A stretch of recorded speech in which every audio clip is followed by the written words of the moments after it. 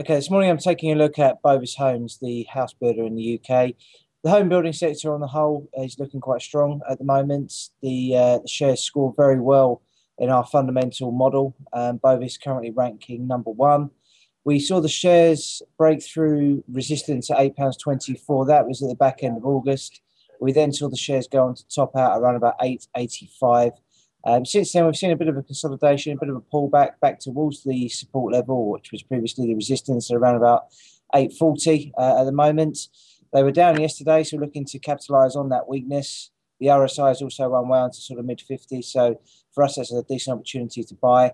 In terms of stop loss, looking to initially place that around about 800p, so about 5%, and we're looking to target a move back up to the previous highs around about 940. That's the previous 12-month high.